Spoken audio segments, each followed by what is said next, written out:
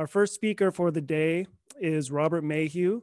Robert is professor of philosophy at Seton Hall University. He's a member of the Ayn Rand Institute Board of Directors, and he's deeply knowledgeable about ancient philosophy and about Ayn Rand's philosophy. And he's going to be speaking to us about Ayn Rand and Enlightenment attitudes towards religion. Good afternoon, morning, and evening, I guess. It's a wonderful product of the Enlightenment that we can be talking to people in all over the world. Now, last night's keynote lecture by Ankar Gate is, I believe, a perfect background or setup to my own talk today. But if you weren't able to listen to his, that shouldn't be a problem. I regard this as a self-contained lecture. As Ankar mentioned, Ayn Rand saw the Enlightenment as the continuation of the Renaissance. I agree, and so it's useful to begin by saying a few words about this period. Incidentally, I take the Renaissance to refer roughly to the 15th and 16th centuries, the Enlightenment roughly to the 17th and 18th centuries, but precise dates don't really matter that much.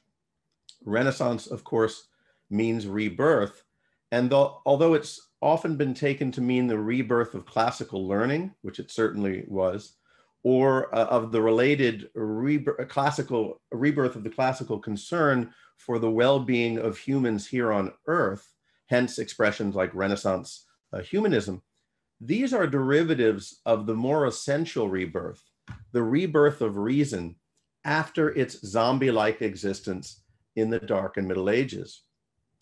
Now, I see the rebirth of reason in the Renaissance having taken three forms. The first of these is the most important, the most essential, most genuine, for without it, this rebirth would have been stillborn. I'm referring to the elevation and assertion of reason as an autonomous and crucially important faculty, the power of which should not be undercut or overruled by faith, dogma, superstition. This should be most of all what we think of as the core of the Renaissance spirit. Reason as the means of discovering truth, expanding our knowledge, improving human life, and shining light onto darkness, onto error.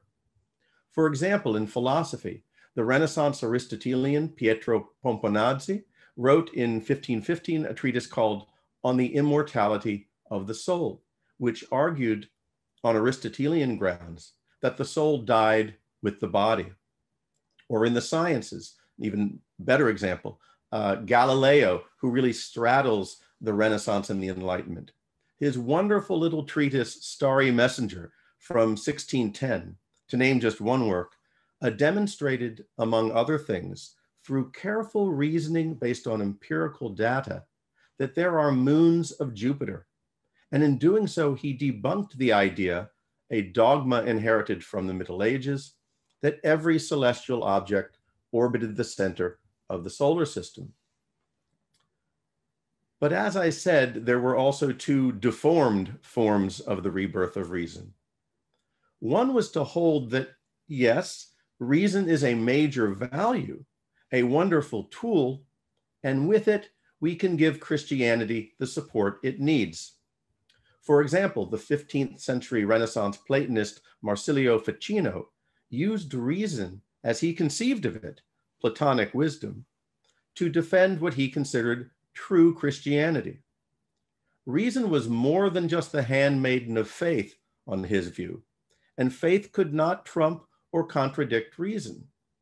But serving faith was one of its most significant values. Finally, there is Renaissance skepticism, fueled by the rediscovery of ancient Greek skepticism, especially the works of Sextus Empiricus, which were pretty quickly translated into Latin. Here we find reason, liberated from the shackles of the Dark and Middle Ages, turning in on itself, purportedly to expose its own serious limitations. For instance, Michel de Montaigne, 16th century, regarded skepticism as the rational alternative to religious dogma. We must, he believed, be humble about our reason and confess that knowledge and truth are unattainable. and therefore, so are moral absolutes. In the realm of morality, there is only custom. He's a cultural relativist, and you can see that in his essay on cannibals. I regard Shakespeare as another Renaissance skeptic. His quintessential work of skepticism, as I interpret it, is Hamlet from around 1600. Pomponazzi's arguments against the immortality of the soul are not liberating, for they cannot establish with certainty that there is no afterlife. All they prove is that there are powerful arguments against it. Anything close to a fully certain case would require the seemingly impossible: dying, coming back, and reporting what one saw. But the undiscovered country from whose bourne no traveler returns puzzles the will. That's Hamlet, of course. It freezes our ability to deliberate and act. Thus, conscience does make cowards of us all. Reason, this marvelous faculty, cannot answer the big questions in life and guide us in our actions. And it cannot rule out the lingering irrationalities of the past. There are more things in heaven and earth, Horatio, than are dreamt of in your philosophy. That is, ghosts, they might exist, though even returning from the dead does not seem to establish certainty for Hamlet. Unfortunately, it was Renaissance skepticism that came across as anti-religion, whereas the people who were much better tended to concede a certain legitimacy to religion.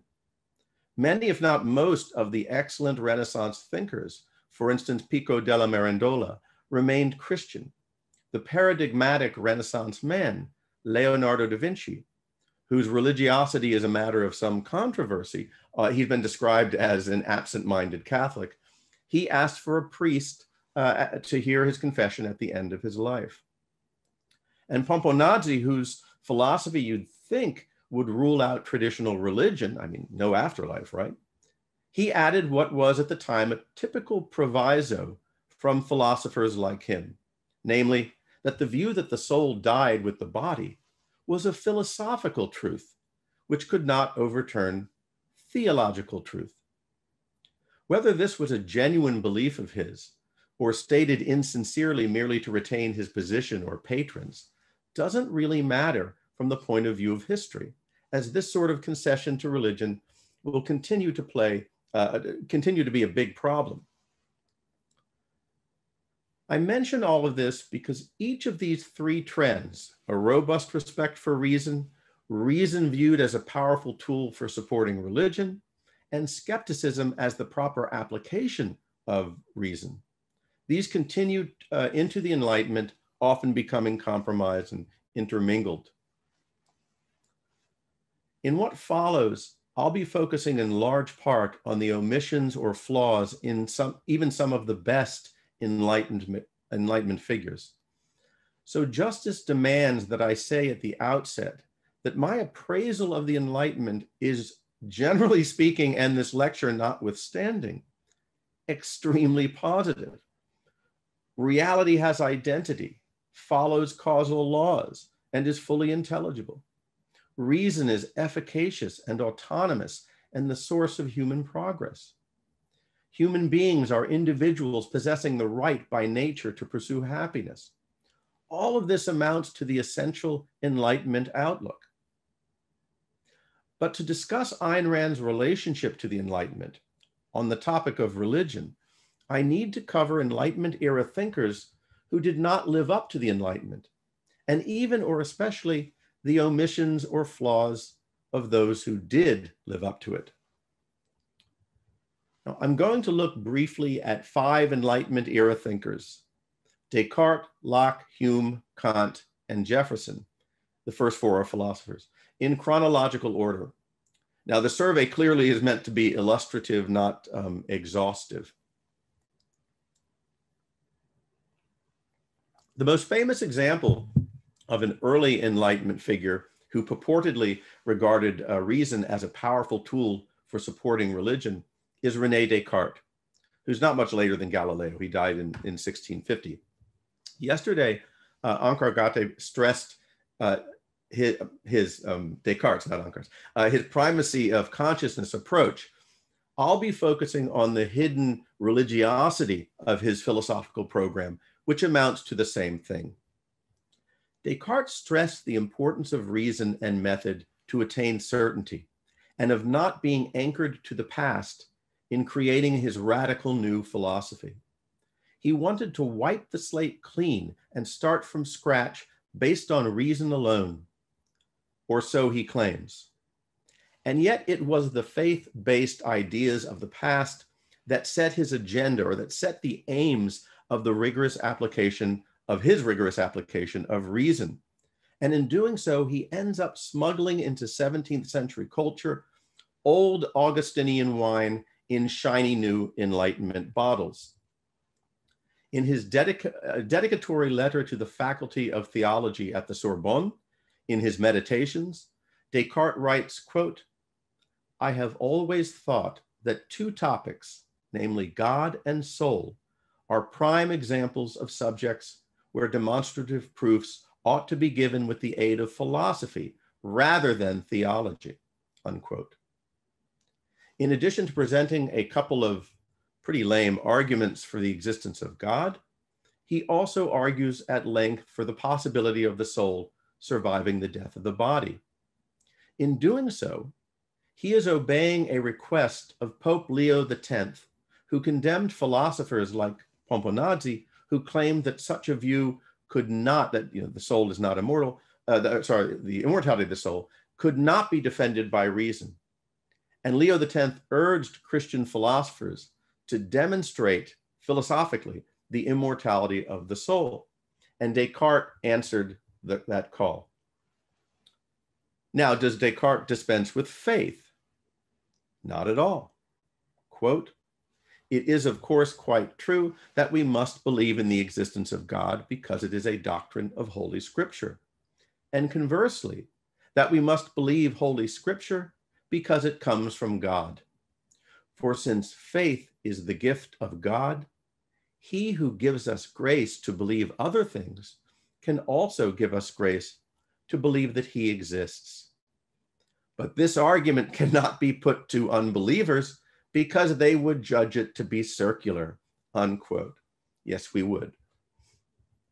So he wants to save religion by providing it with a secure, rational foundation, the demonstration of the existence of God and the immortality of the soul, which I suspect he thought is the only thing that can save religion in this age of reason.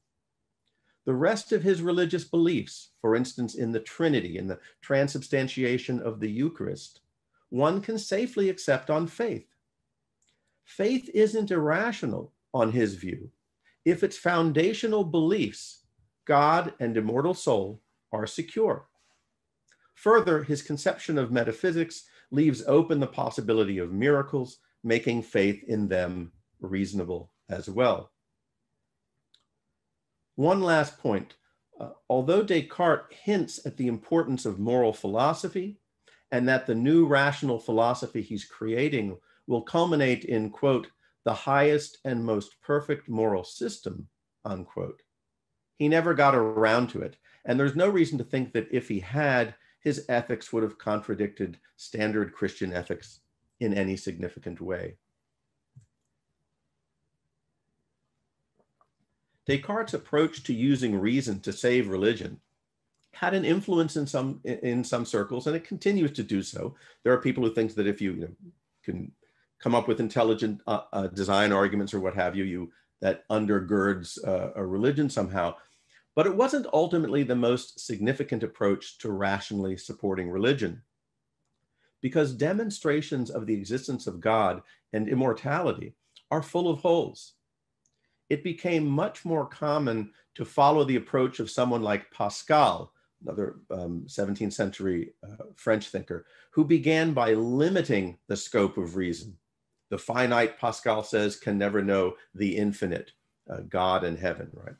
So, and then trying to use reason to validate faith. So the approach is limit reason and then show that we can validate faith given the limitations of reason. And if you know Pascal's wager, that's what he's doing. And this is why skepticism, which stresses the supposed limitations of reason, was so often unwittingly an ally of religion. But before getting to Enlightenment era skepticism, I want to look at one of the most admirable figures in the Enlightenment, one who had a pro-reason outlook, a robust, non-skeptical conception of reason, which is used with more or less vigor and success to deflate religion, but not, however, to demolish it. And I'm speaking of John Locke. I cannot get into the details of his philosophy, but he had a genuine respect for reason, its power and its value, though, as Ankar mentioned yesterday, he lacked a proper understanding and defense of sense perception and the faculty of reason and how it operated.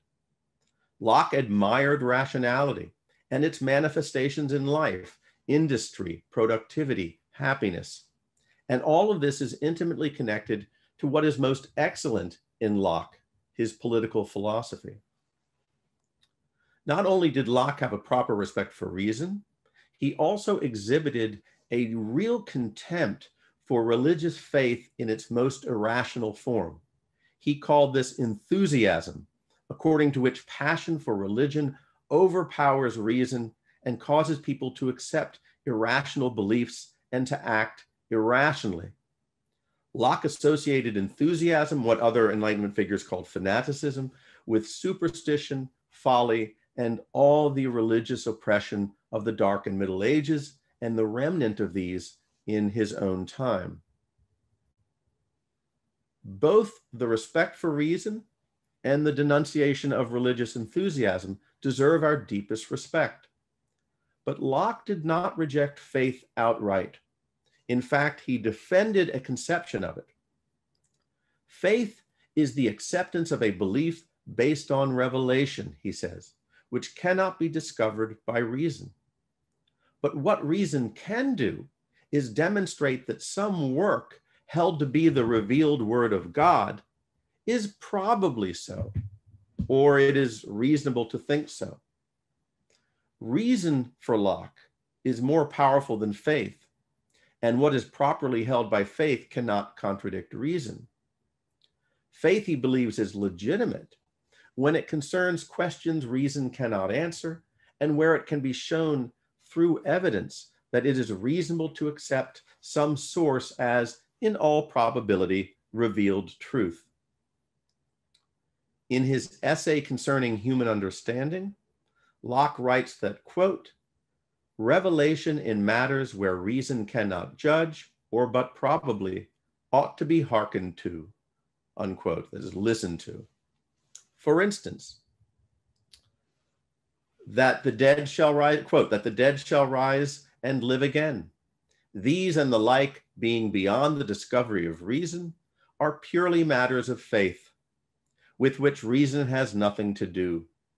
Reason is bound to give up its assent to such testimony, which, it is satisfied, comes from one who cannot err, and will not deceive, that is God or a prophet. But yet it still belongs to reason to judge of the truth of its being a revelation, unquote. Both reason and faith, on Locke's view, have a role to play in ethics. The moral law can in part be demonstrated scientifically and objectively based on reason and a respect for nature. And in part, it is a matter of reasonable, so-called reasonable faith, revealed truth concerning, for example, the moral precepts of Jesus. The best of the rational part of Locke's ethics, so to speak, is his superb theory of natural rights. A right is a moral principle, as Ayn Rand puts it. This theory is a part of ethics, or rather, I think it stands, theory of rights stands at the border between ethics and politics in a philosophical system. And Locke's conception of individual rights to life, health, liberty, property is implicitly egoistic. But a theory of rights is not all there is to ethics. and Locke was aware of this. And I think it's a confusion or lack of understanding or even helplessness concerning the fundamentals of ethics that played a major role in Locke's concession to religion. One needs more than just a theory of rights, and the moral advice of Jesus seems to fulfill this need, he claims.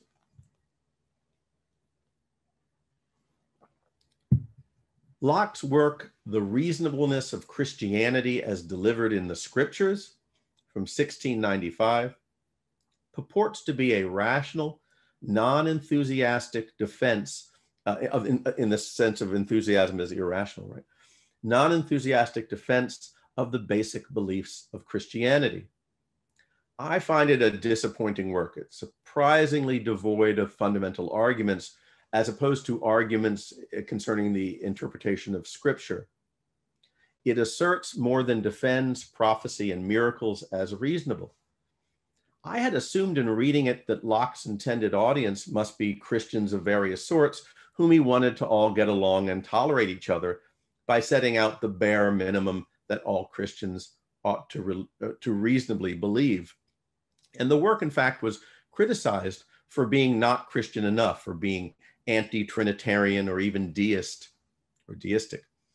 But in fact, Locke claimed in response to his critics that the work was written, quote, chiefly for those who were not yet thoroughly or fully Christian, unquote.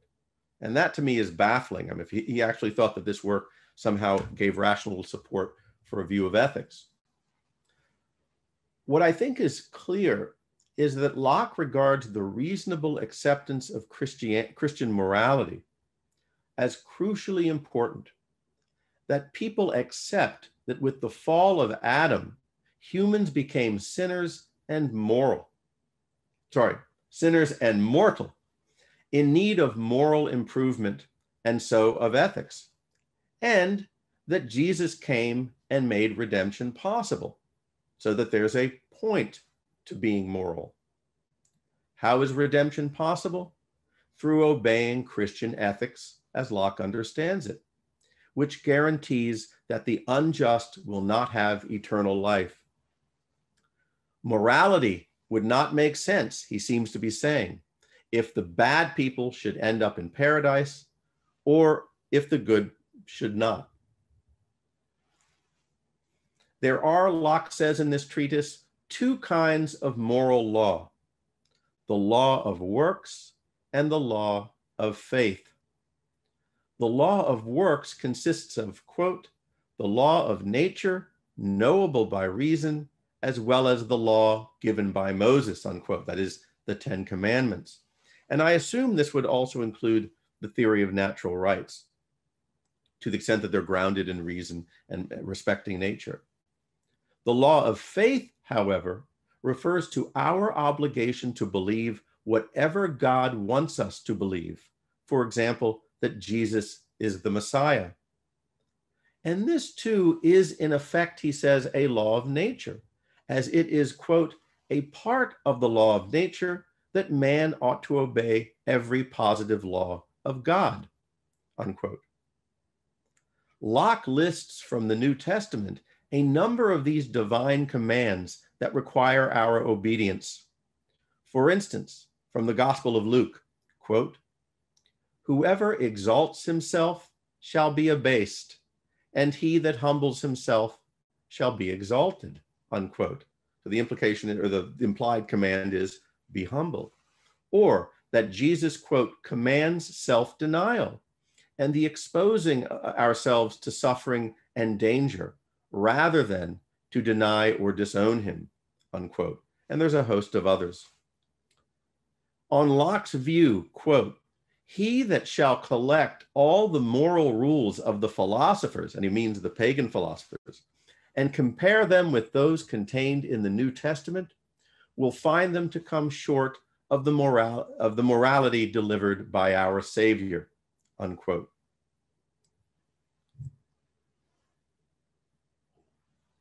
For Locke, the story of the life of Jesus and his apostles, miracles and all, including the Old Testament prophecies foretelling his coming, form a coherent story that it is reasonable to believe. The elements of the story, they cannot themselves be demonstrated by reason, though they are together, he says, quote, the footsteps which God has made visible to human reason. To his credit, Locke did not let enthusiasm or faith influence his conception of the role of government, at least generally and as far as I can tell. So, for example, in his letter on toleration, he writes, quote, if a Catholic believes that to be really the body of Christ, which another man calls bread, he does no injury thereby to his neighbor. If a Jew does not believe that the New Testament is the word of God, he does not thereby alter anything in men's civil rights. If a heathen doubts of both testaments, he is not therefore to be punished as a pernicious citizen, unquote. We shouldn't fault Locke all that much. One man cannot do everything. Moreover, we are all still reaping the benefit of any remaining, though dwindling, influence of his political philosophy. And Locke was not the only decent Enlightenment figure who made such a concession to religion.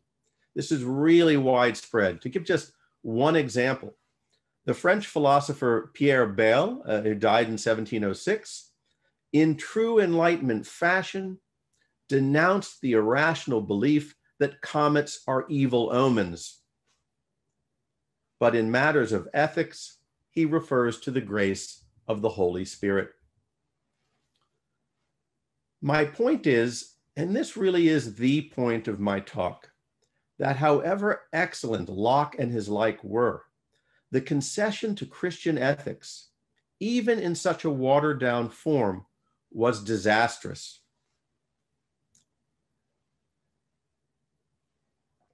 Moving on.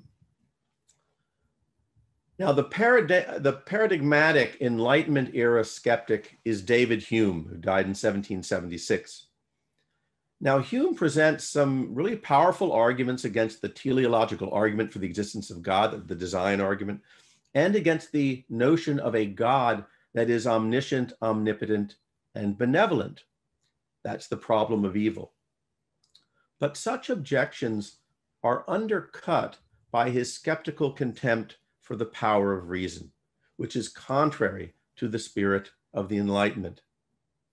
In his dialogues concerning natural religion, he writes, quote, let us become thoroughly sensible of the weakness, blindness, and narrow limits of human reason. Let us duly consider its uncertainty and endless contrarieties, even in subjects of common life and practice. Let the errors and deceits of our very senses be set before us, unquote, et cetera, et cetera, et cetera. He goes on, even casting doubt on the certainty of mathematics. So however good his arguments about the existence and nature of God might be in a different context, his objections to philosophically based religious beliefs amount to the inability of reason to grasp the truth about such things. For instance, against the idea that a divine intelligence, God, is responsible for the order we observe in the universe, he objects, quote, for aught we know a priori, that is, for all we know in the absence of sensory evidence. There's no video footage of the creation, the beginning of the universe, or where it gets its orderliness. For aught we know a priori, matter may contain the source or spring of order originally within itself, unquote. We don't know what caused the order we observe in the universe. Maybe it was a divine intelligence. Maybe matter just organizes itself that way. He's agnostic. So it's no coincidence that throughout much of the dialogues concerning natural religion, the character that represents Hume, namely Philo, is allied with the advocate of faith as the only basis of religious belief, Demia, against the character Cleanthes, who is the Enlightenment religious figure, who is confident in reason's ability to demonstrate the existence and nature of God.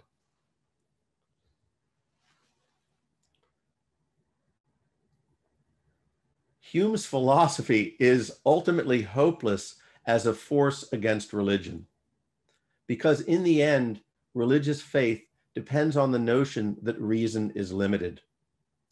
As the eponymous character in Oscar Wilde's The Picture of Dorian Gray puts it, and this is meant as a criticism, quote, "Skepticism is the beginning of faith," unquote.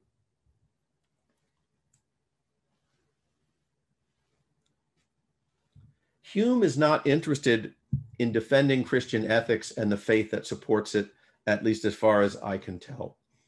But another philosopher, one that Hume woke from a dogmatic slumber, is interested in Christian ethics, to say the least. I turn now to Immanuel Kant, who died in 1804, and his conception of what is sometimes called rational faith. As Ankar described yesterday, Kant claims that because the human mind and how it operates has a specific identity, we can never know reality as it is, only as it appears to us, as it's presented to us. This means that there are some crucially important truths about the very nature of reality, including human nature, that reason cannot reach. And if it tries to, it ends in contradiction. This is the problem of metaphysics. So, for example, whether the universe is eternal or was created, whether humans have free will or all their actions are determined by antecedent factors, whether one's soul dies with the body or survives and is immortal. Reason cannot function in trying to answer these questions. Right? This is to try to answer these questions is to try to understand reality as it is in itself. And yet these are important issues. What Kant argues in the case of these issues is, if one of these possibilities, one of these, the two pairs, if one side of the alternative views, if one of these possibilities allows us to make more sense of the world and our place in it than the alternative, if it serves what he calls the needs of practical reason, that is, in effect, of ethics, then it is rational to hold that belief. To be sure, it is a belief that in itself is unsupported by reason, but nevertheless, it's rational and reasonable to hold it. Hence, rational faith. For instance, based on the facts of reality as they appear to us, we would have to conclude that there's no guarantee that people will achieve happiness in proportion to their virtue here on earth. Quote, "It can be counted upon only if a supreme reason that governs according to moral rules, only God, be posited as underlying nature as its cause," unquote. This positing is the move to rational faith. We can reasonably believe that a just God exists and souls are immortal, for otherwise the moral law would not make sense. Religion, Kant says in the Critique of Practical Reason, quote, is the recognition of all duties as divine commands," unquote. Moral philosophy, he thinks, that is reasoning functioning on its own, he thinks, can establish what our duties are. Religion makes them commands from God, with all that that implies. Beg your pardon. Believing the universe had a creator, humans have free will, and souls survive the death of the body, all allow us to make more sense of the world and our place in it. In fact, they make morality possible and intelligible. I mean, if there's no free will, morality makes no sense. And thus we are justified in having faith in these beliefs. Beliefs that, again, in themselves are not supported by reason. And the most famous line in the Critique of Pure Reason, or the B edition, provides us with Kant's motivation.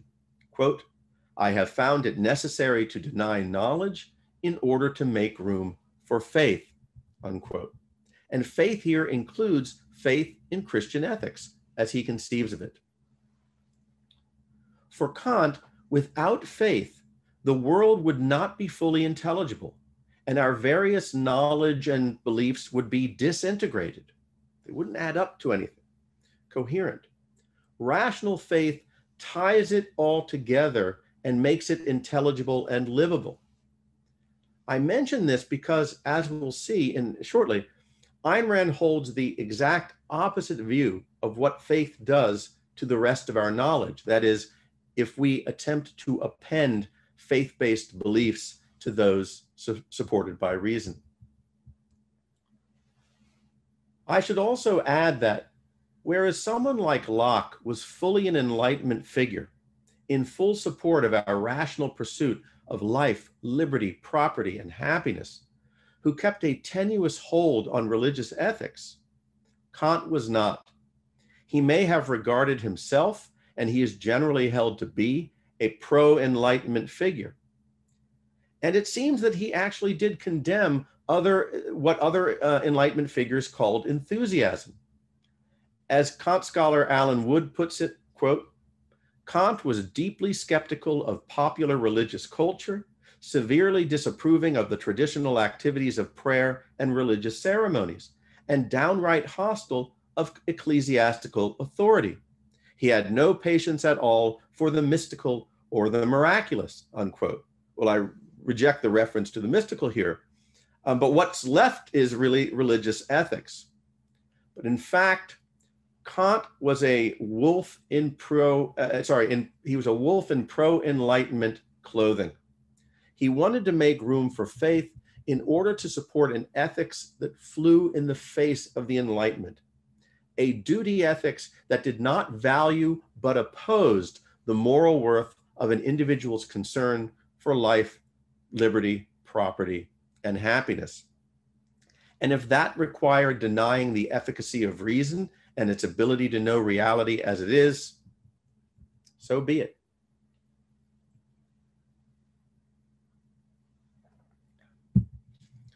Fortunately for us and our lives, the American founding fathers were influenced by Locke rather than by Hume and Kant. I want to focus on Thomas Jefferson as their representative. He wasn't the only one who held such views, but he was, I think, the best, and his conception of the role of reason as applied to religion is really clear and even better than Locke's, I think. Now, how, according to Jefferson, should a person with a proper, robust Enlightenment conception of reason, how should we approach religion?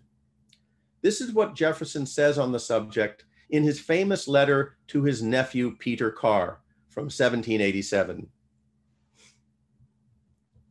Quote, in the first place, divest yourself of all bias in favor of novelty and singularity of opinion. Indulge them in any other subject rather than that of religion. It is too important, and the consequences of error may be too serious. That is what he's saying. Don't go to LA or India and come back a Buddhist or Scientologist. That's kind of his view there. That's me, not Jefferson.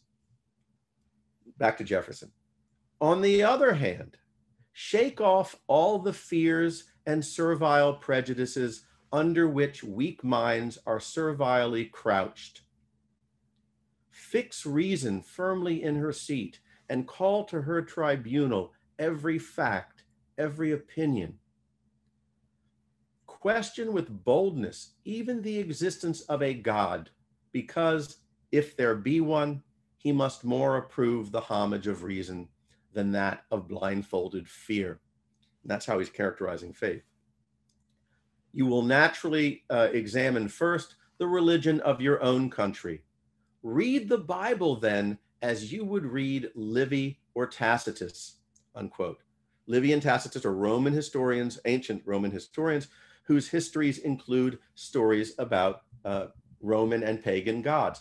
For instance, in the Germania, Tacitus reports, quote, the Germans celebrate an earthborn god called Tuisto, whose son Manus is supposed to be the fountainhead of their race, unquote. Do you believe this? Jefferson is asking. Do you believe the stories about Adam and Eve? What this means, Jefferson goes on to say, is that in reading the stories in the Bible, for instance, involving miracles, you have to ask yourself, which is more likely to be true? That the sources of the Bible are unreliable, or that the laws of nature have been violated? And I think it's quite clear what he thinks about this. Jefferson here leaves open the question of God's existence, but he does not leave any room for faith.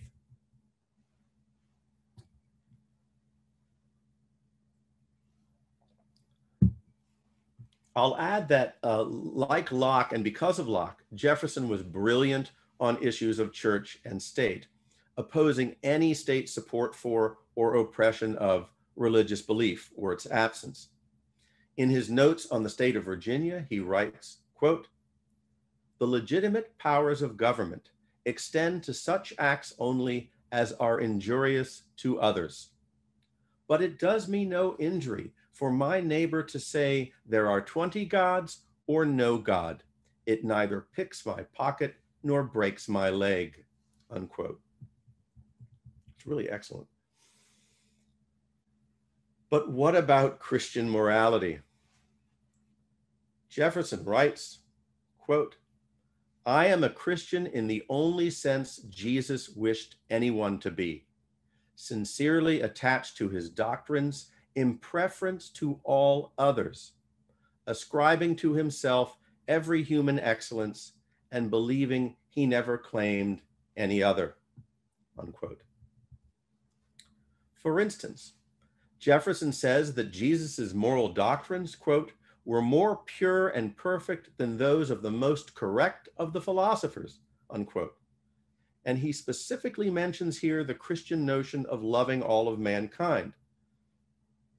Now, Jefferson didn't limit reason to make room for faith and Christian ethics. He was a staunch defender of individual rights, and so of the egoism that implies, like Locke.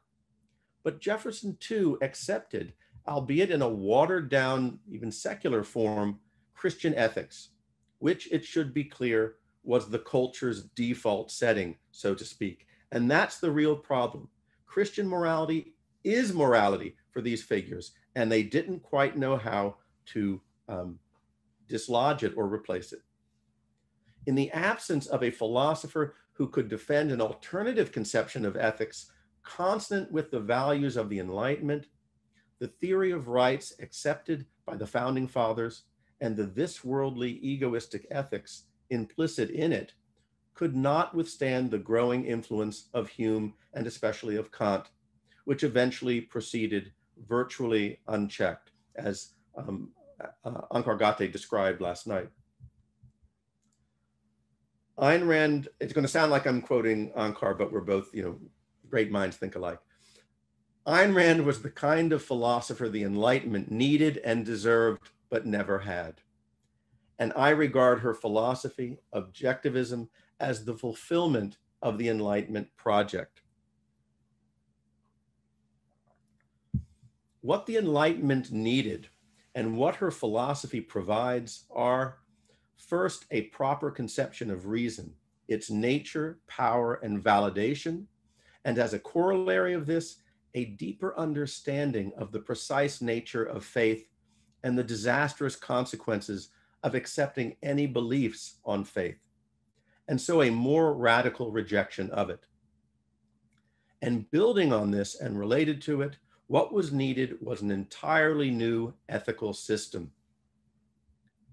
Now, yesterday, Ankar provided a sketch of Ayn Rand's primacy of existence philosophy in its 5 major branches. So I'll just add a sketch of her radical rejection of faith. Reason, according to Ayn Rand, is based on the evidence of the senses and functions by logic. Humans are not omniscient or infallible, but that does not mean that the mind is limited in the way skeptics and religionists and Kant claim it is.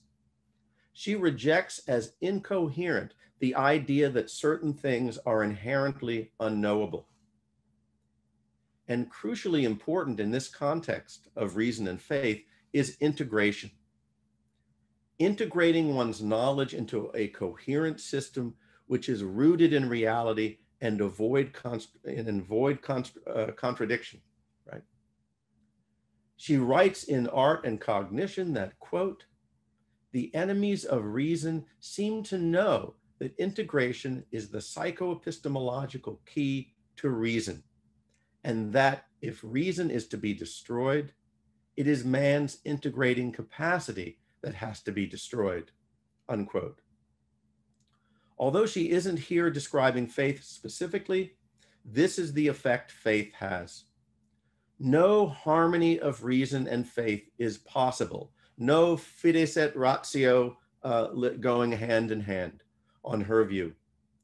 Anything accepted on faith acts to promote or involves the disintegration of one's cognition to some extent. It is a wrench thrown into the machinery of the mind.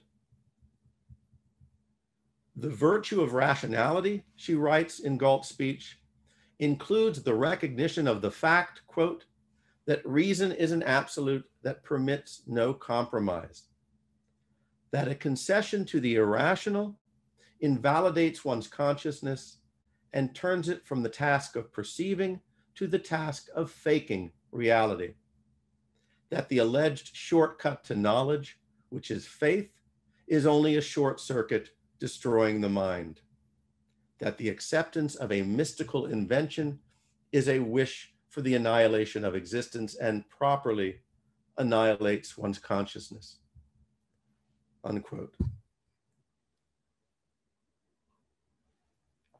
This is not true of just any error in cognition. She writes that, quote, "An error made on your own is safer than 10 truths accepted on faith, because the first leaves you the means to correct it, but the second destroys your capacity to distinguish truth from error," unquote. Now, why? Why does she believe that a concession to faith turns one's mind to the task of faking reality?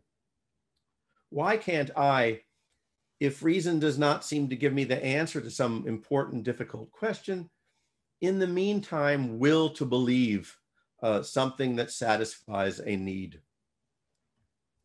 Because anyone who accepts the validity of faith is giving himself or his subconscious a standing order. It is okay to accept something unsupported by reason if it what? Well, if it serves a need. Well, what does that mean? The concept faith is in epistemology what God is in metaphysics. It's defined negatively by what it's not. Faith is the conscious acceptance of a belief in the absence of reason. But in fact, if a belief is not based on reason, even a mistaken belief based on a mistake in one's reason, if it's not based on reason, it must be based on something else. And the only alternative is emotion. Faith is a special sanctified kind of belief that one holds because one wants it to be true, or one feels it serves a need, or one feels insecure about the functioning of one's own mind and has more trust in tradition or what everyone else believes, passively accepting the views of others. In fact, faith in the supernatural, Ayn Rand writes, begins as faith in the superiority of others. Quote, "When a mystic declares that he feels the existence of a power superior to reason, he feels it all right. But that power is not an omniscient super spirit of the universe. It is the consciousness of any passerby to whom he has surrendered his own," unquote. Now, I think Ayn Rand's best nonfiction description of a mind that accepts things on faith is in Philosophy Who Needs It, although what she's describing is not limited to faith-based beliefs. After pointing out that your need for philosophy, that our need for philosophy is inescapable, she says, quote, "Your only choice is whether you define your philosophy by a conscious, rational, disciplined process of thought and scrupulously logical deliberation, or let your subconscious accumulate a junk heap of unwarranted conclusions, false generalizations, undefined contradictions, undigested slogans, unidentified wishes, doubts, and fears, thrown together by chance, but integrated by your subconscious into a kind of mongrel philosophy," unquote. Except that in the case of faith, the unwarranted conclusions, false generalizations, undefined contradictions, etc., are conveniently contained in a sacred text purportedly containing the word of God, and are at least in part consciously accepted. But such packaging does not make for a stable, coherent, integrated set of beliefs consistent with reason. The Enlightenment heroes did not accept mystical inventions as a wish for the annihilation of existence, but they accepted, often unknowingly or reluctantly, some version of Christian ethics in effect as an act of faith. And this ultimately had the same destructive effect it has on an individual's cognition. This is true in the case of political philosophy, as you cannot integrate a pro-reason, individual rights-based political philosophy and a faith-based ethics, right? An implicit egoism and a Christian altruism. And that's a point that Ayn Rand makes often. More fundamentally, she makes clear the relationship between faith, or as she puts it, mysticism, and altruism in her talk, Faith and Force, the Destroyers of the Modern World. And as a corollary of this, she talks about the incompatibility of reason and altruism. Quote, "It is only mysticism that can permit moralists to get away with altruism. It was mysticism, the unearthly, the supernatural, the irrational, that has always been called upon to justify it, or to be exact, to escape the necessity of justification. One does not justify the irrational. One just takes it on faith. What most moralists realize is that reason and altruism are incompatible. And this is the basic contradiction of Western civilization: reason versus altruism. The real conflict, of course, is reason versus mysticism. But if it weren't for the altruist morality, mysticism would have died when it did die at the Renaissance, leaving no vampire to haunt Western culture," unquote. So I want to repeat that. If it weren't for the altruist morality, mysticism, religion, would have died when it did die at the Renaissance. What I've presented today was meant to be, in part, a sketch of how this worked, how the altruist morality kept mysticism, religion, alive. The Enlightenment figures faith, in effect, that the teachings of Christianity must in some sense be at the center of ethics. That's the short circuit at present slowly destroying the rational, free, and prosperous society that they envisioned. Or to mix her metaphors, it's the vampire that continues to haunt Western culture. But Ayn Rand, Vampire Slayer, has created and bequeathed to us an ethics of rational egoism, which is a wooden stake to drive through the heart of altruism, completing the Renaissance and Enlightenment project. What we need to do is, help drive it through. Thank you. Okay, thank you, Robert. So we're going to be joined for the question period. We've got about, let's say, 15 minutes or so for questions, and we're going to be joined by Greg Salmieri. Greg is a senior philosophy scholar and director of the Objectivity Program at the Salem Center and the McCombs School of Business at the University of Texas, Austin. That's a very long title. Greg is also an instructor in ARI's Objectivist Academic Center and a frequent speaker at ARI events. So Greg, are you able to turn yourself on and make an appearance? I think I've done so. Can you guys see me? Yes. Hi, Good to Greg. see you. Thanks for Hi, Keith. joining. Hi, Robert. Hi, Greg. Okay, so let's get Cool right background. to the, all right, so we're going to be using the Zoom Q&A module. So again, if you look at your Zoom controls, you should see a button that says Q&A, and we're taking written questions using the Q&A module only, not over the chat. We've already got a bunch of questions in here, and we've only got about 15 minutes, so let's just dive right in. So the first question, Robert, would you say the Catholic Church played any role in propagating Kant's philosophy? That's a good question, and I don't really know the answer to that. My inclination is to say no. They tended to regard Kant as an enemy, as this alternative to, Catholic philosophy at this time was Thomism, and they regarded Kant as an enemy, this kind of Lutheran, different sort of view. So I don't think they propagated it. I don't think they provided any kind of serious opposition. But as you know, there must be a history that some German wrote in the 19th century dissertation about on the back and forth, fighting between Kantian philosophers and Kant himself and Catholics at the time. And I don't have a clue about how that worked out, but maybe Greg has something to add there. I would just second the general point that Catholic philosophers tend to see themselves, or have tended to see themselves, the neo-Thomists, the Louvain school people and so forth, have tended to see themselves as anti-Kantian and to be presenting a kind of version of Aquinas and Aristotle as an antidote to Kant.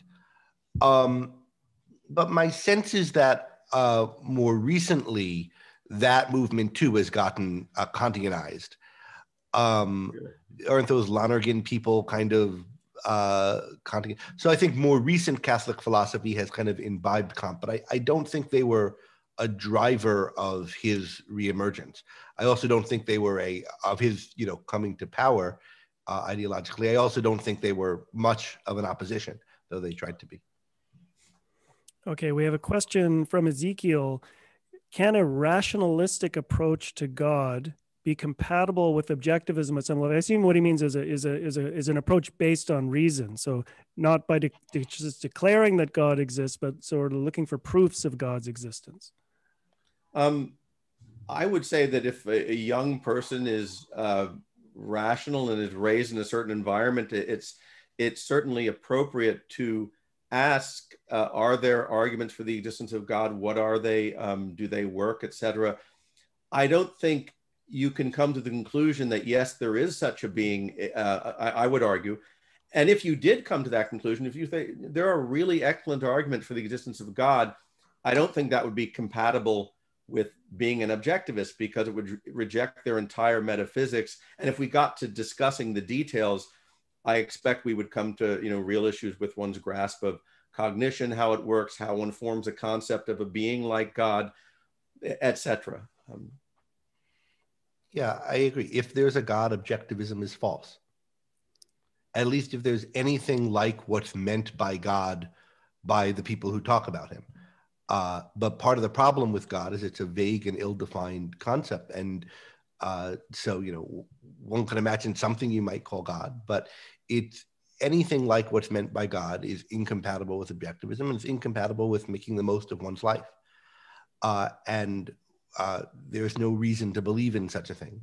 But if you had one, then we'd all have to go back to the drawing board. Yeah, I'll just add, in Leonard Peikoff's book, Objectivism, the Philosophy of Ayn Rand, there's a lot of discussion about metaphysics and these kinds of issues. And that's a good reference if you want to look at what he says there about God. And in general, though, one shouldn't be thinking about what's compatible or incompatible with objectivism. One should be thinking about what's true. If you figure out that there's a God somehow, or you think the best evidence leads you to there, then you should be thinking, well, what else is true? And it's not going to be objectivism as a whole, but maybe you'll find some bits that you can still agree with. On the other hand, if you find yourself starting to believe it, coming at it with both a belief in objectivism and in God, there's a contradiction there, and you're going to have to check your premises and see which parts of what you hold are true. And the premises you have to check: God is something that doesn't have an identity. a specific identity, doesn't have a specific nature, that somehow overrides the identities of everything that exists, so that nothing is what it is. And there are just a million other contradictions that come up. Okay, a couple questions from an anonymous attendee. I think they're related. So this person is asking about Thomas Reid and what sort of role he and his followers in Scotland played during the Enlightenment. And then I think a more general question is if early modern natural law theorists kept Aristotle's concept of substance and essences, formal and final causes, and weren't misled into nominalism, do you think the Enlightenment project would have fared better? I have to pass on the Thomas Reid. That's the kind of a whole Scottish Enlightenment. I really know nothing about that.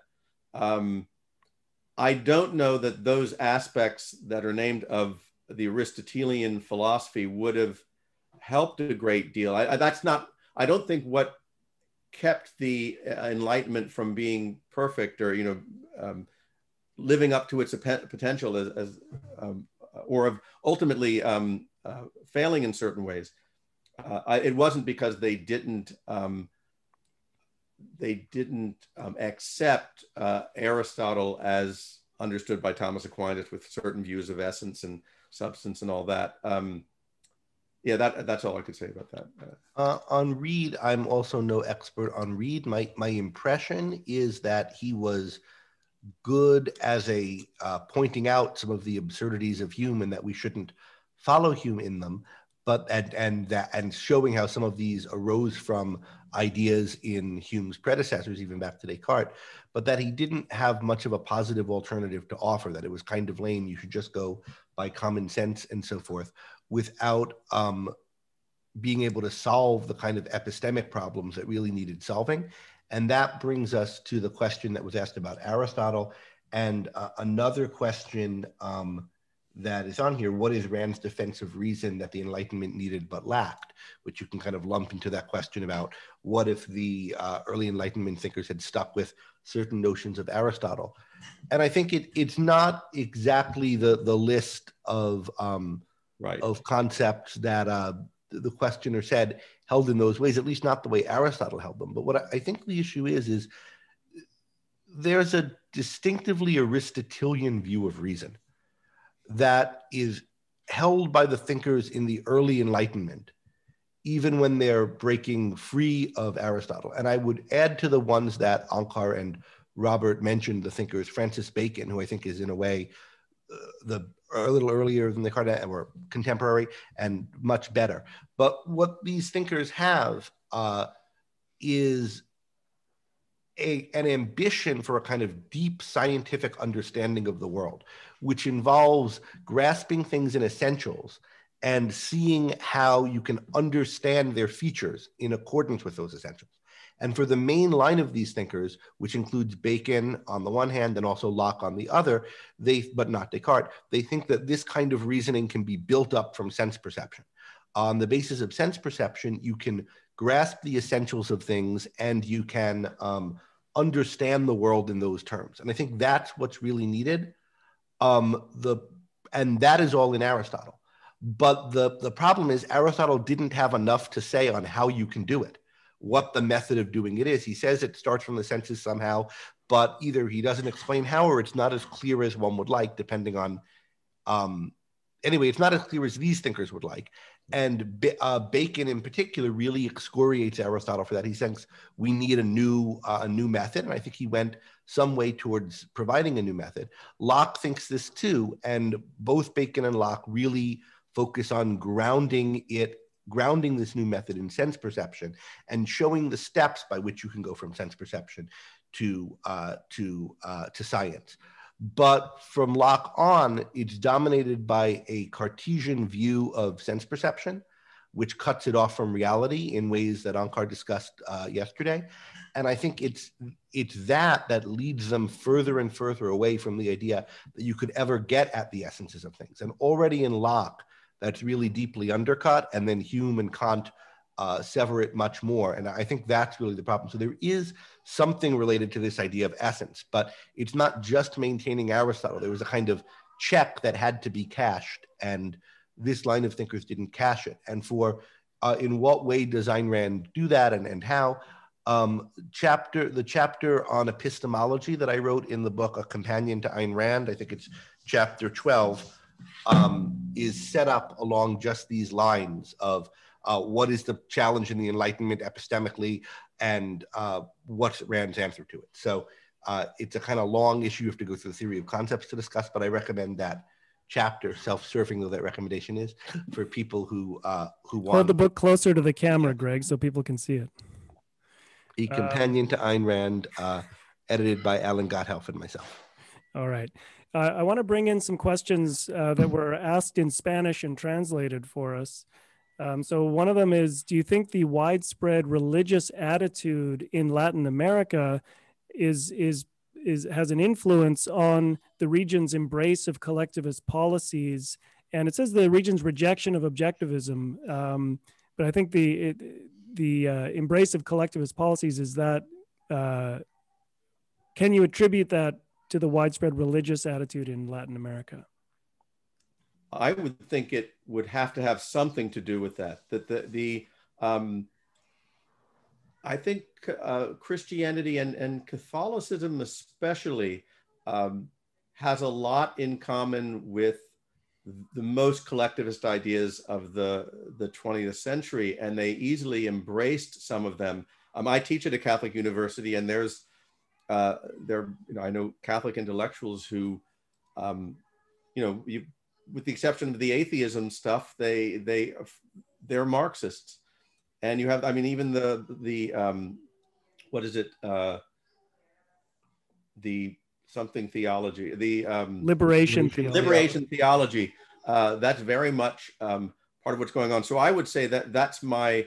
There are some Catholics who say yes, but there's some encyclical from the 19th century that supports property rights, and so we're not Marxists and all that. But that's not enough to sustain a real resistance against collectivist ideas. And one of the points that Ayn Rand makes is that you cannot have a nice mix between altruism and a political philosophy based on individual rights. And when the altruism is really pronounced, I think collectivism is just a natural consequence of that. One thought on this, not specific to Latin America, but Ayn Rand commented about Russia, where she was from, that it was an especially mystical religious country. And she thought that is what made it ripe for embracing communism and for the USSR happening there, rather than in a more secular culture. And you might think that the South American cultures that became very collectivist have that in common with it. As for whether that's made South America reject objectivism, I don't know that it has. It's not like there was a time when Ayn Rand's writing was well known there and then receded. It's getting more well known there now, I understand, and so we'll see whether you guys are able to convince your compatriots to accept it, and how much of a bar the religiosity is to that. It will be some bar, but there are some bars everywhere, and hopefully it'll be overcomable. Well, and the with our excellent language interpreters, we're making it more and more possible all the time for people to embrace objectivism. Okay, we're starting to get short on time here, and we have lots of questions. I just want to remind people that we will be doing our virtual salons later today. If you don't get a chance to get your question answered here, you can join the virtual salons and ask the speakers directly. We also have an all-purpose Q&A at the end of the day, a 1-hour question period with all the speakers. So that'll be another opportunity to ask. And I wanted to bring in, we have 2 questions about Jefferson here, and this may be the last ones we get to. Is there a connection between Jefferson's Christian morality and his support for public education? So the comment is he's great on separation of state and religion, but not on the separation of state and education. And then a similar question about Jefferson, what is the sense in which egoism is implicit in his politics? So could you comment on the sort of implicit egoism in the founding period? Well, the first one, I don't know that I see a connection. Now, maybe if someone knows the writings really well of Jefferson, you could see that he brings in Christian ethics when he talks about education. I don't, just trying to deduce an answer here, I wouldn't see that it would be necessary. It probably some other premise at work that if you can't have, you know, a rational, intelligent, civic body, what you need an educated citizenry to make a free society that respects individual rights to work, and that's why we need public education. I think that's an error, obviously, but I would think that's how it went, rather than that it was this this Christian ethics that he accepted in some form. Did you want to comment on that, Greg, before we get to this? I share your view of Jefferson's reasons for favoring public education, and I don't see a particular connection to religiosity there, or to altruism there. And then, yeah, the comment about the implicit egoism in the founding fathers. I mean, this goes to Locke too. They're talking about, and Ankar talked about this last night. You're recognizing that there are individuals, that an individual has a life and has a certain control of one's life and one's mind, and that they ought to use that to become industrious and productive and acquire property and pursue happiness. And all of that is, you're talking about the individual. So that is an implicit egoism, particularly when you contrast that with what's come before. And so that's what we mean by an implicit egoism. What they lacked was a philosophical defense, making it a rational, explicit philosophy that you have a right to, that would have shattered any interest in the precepts of Jesus as a moral guide or something like that. So that would be what I would have to say. Yeah, I mean, if you think about reason as setting your course in life, reason being the guide that firmly guides you in everything you do once you fixed it in its seat, right? Or her, I guess, reason's a her, in her seat, and call her tribunal on everything, including how you lead your life. And then you recognize that reason's an attribute of the individual. It's going to be your reason that you're going to use to come up with purposes to pursue in your life. Well, then it's you leading your life by your own judgment for the goals that you've set for yourself. And that's an individualistic, egoistic kind of life. It's your judgment, your commitment to certain values as the good. They're then good for you in part because of your choice of them.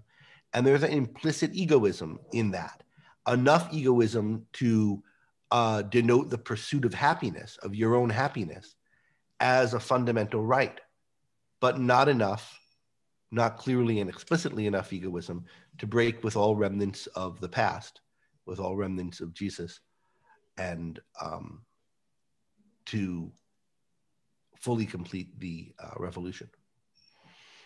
Okay, well, I think we are a little bit over time now. So Greg and Robert, Robert, thank you for a wonderful talk. And Greg, thanks for joining for the Q&A. Thanks for watching. Be sure to subscribe and ring the bell to never miss a video.